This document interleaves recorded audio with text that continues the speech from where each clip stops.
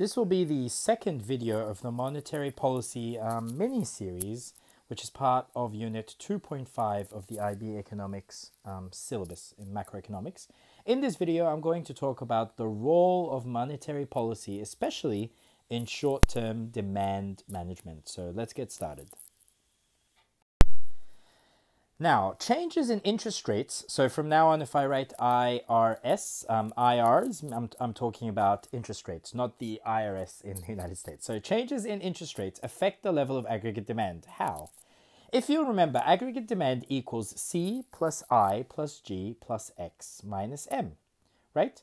If interest rates rise, borrowing becomes more expensive and saving becomes more appealing. So consumers will borrow less, therefore C decreases. Businesses will borrow less, therefore I decreases. And the government will borrow less, therefore G decreases.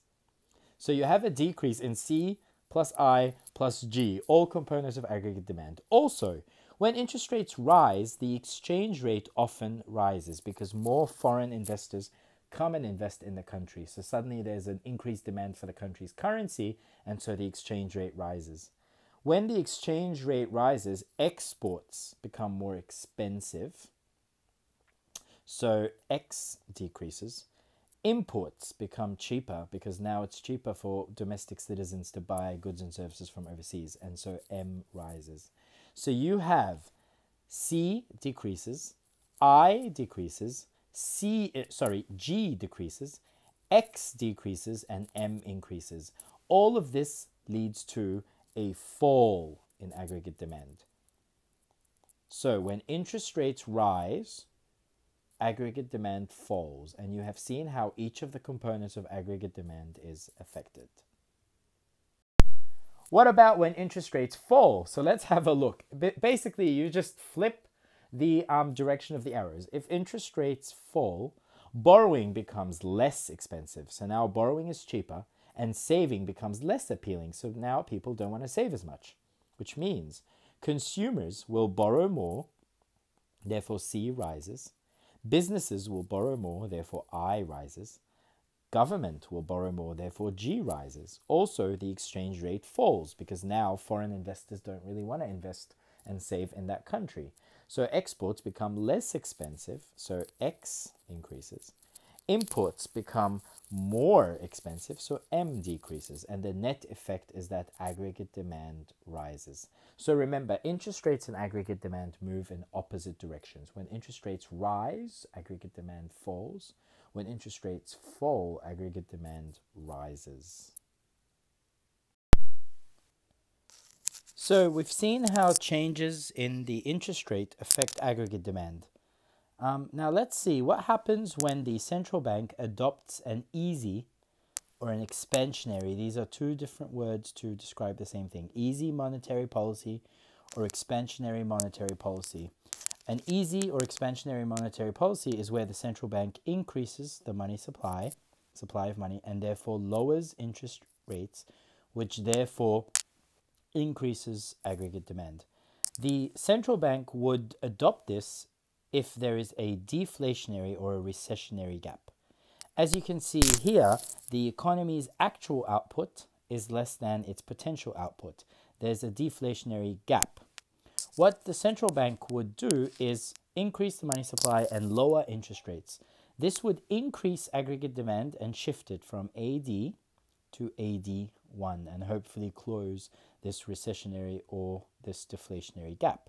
While this will increase employment and boost short-term economic growth, it will also raise the price level from PL to PL1. So this is in the case of a new classical model where an easy monetary policy closes a deflationary or a recessionary gap, which causes an increase. Actual output moves closer to potential output, but as a trade-off, the price level will rise from PL to PL1. Now, according to Keynesians, which have a different model for a different aggregate supply curve, if the central bank adopts an easy or an expansionary monetary policy, the effect on the price level will depend on how far actual output is from the economy's potential output. So you can see if we assume the economy is at actual output 0, so the economy is at AD 0, adopting an expansionary monetary policy that lowers interest rates could move the economy to AD1, which closes this recessionary gap and moves it closer to the potential output. But you can see the price level only rises from PL0 to PL1. Okay, you can see it's a small rise in the average price level. Now, if the central bank continues to adopt an expansionary monetary policy to further close this recessionary gap, because AD1 is now closer to potential output, you can see there's a smaller gap. A further increase in aggregate demand from AD1 to AD2 will close this gap and bring the economy back to its potential output, but because there's much less spare capacity, the price level rises from PL1 to PL2. You can see the price level rises. So essentially, according to Keynesians, an expansionary monetary policy will only raise the price level the closer you are to full employment level of output or potential output. If you have a lot of spare capacity and you're really far, there's a big recessionary gap, then an increase in aggregate demand due to adopting an easier expansionary monetary policy might not raise the price level that much. But the closer you are to your potential, the closer you are to your full employment level of output, the higher the effect will be on the price level. So Keynesians and monetarists and neoclassicals, they disagree. Neoclassicals, they believe that any expansionary demand-side policy, whether it's monetary or fiscal, will always cause a rise in the average price level. Keynesians disagree. They believe that rises in the average price level only occur the closer the economy is to its potential output, or essentially the less spare capacity there is in the economy. Now, what if there is an inflationary gap, which means the economy's actual output exceeds its potential output? Okay, what would happen is the central bank would pursue a tight, or in other words, a contractionary monetary policy, where the central bank will decrease the supply of money, which raises the interest rates and therefore lowers aggregate demand.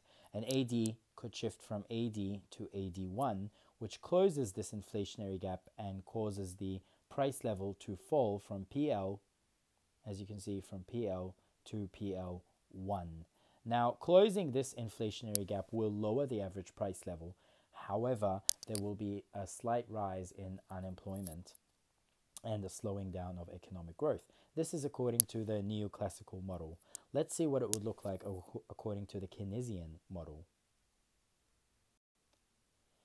Again, the Keynesians believe that the effect will depend on how close or how far you are from your potential. So say, for example, there is an inflationary gap and the central bank decides to pursue a tight or a contractionary monetary policy. Aggregate demand will shift from AD0 to AD1, which will cause the average price level to drop by a lot. However, if the central bank continues to pursue a contractionary monetary policy, the shift from AD1 to AD2, which will further lower the price level by only a small amount from PL1 to PL2, will not lower the price level that much, but will cause a huge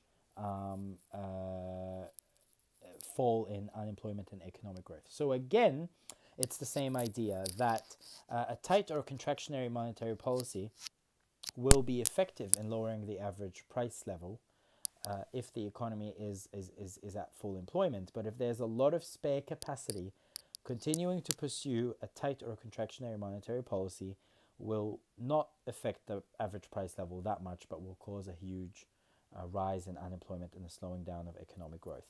It's very important to understand how the neoclassical model and the Keynesian model both differ on how they explain the effect of tight or easy monetary policy on the economy.